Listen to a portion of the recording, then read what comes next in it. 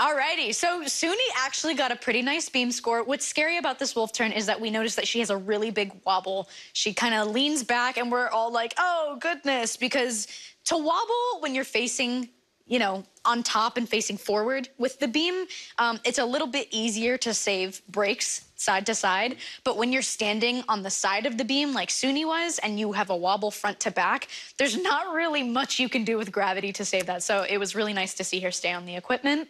And she does a beautiful side aerial layout, which terrifies me. I would never try it with my own free will. So. Well, I will just have to say this, that the Hmong community in Minnesota has to be absolutely ecstatic. They are Minnesota, or her performance has been Minnesota nice.